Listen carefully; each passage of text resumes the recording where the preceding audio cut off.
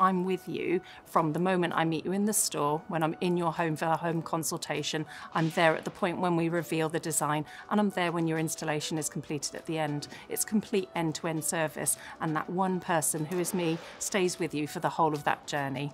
So when I come round for the free home consultation, we'd start off by discussing everything, so things that you're looking to incorporate in, and then I would start to take down measurements whilst running through everything with you. Before I go out on a home consultation, I really love it if a customer has done some research in advance. What I want is them to have found some kitchens on social media, found some images of things that they like, and also had to think about why they're changing their kitchen. So it's really important that you think about how this kitchen's going to make you feel, how it's going to function for you, and how I can help you be inspired to create that beautiful kitchen. All about making the design make sense, because there's nothing worse than a fabulous looking kitchen that doesn't work for your lifestyle. It's when we know what functional things that we need, larders, etc., that we can really start to design the space to work for you. And I will ask you to make me a quick coffee. The reason for this is that I can appreciate how your kitchen works now or doesn't work, so that I can make those little changes when I'm creating the design for you. Great thing with the computer graphics is that we can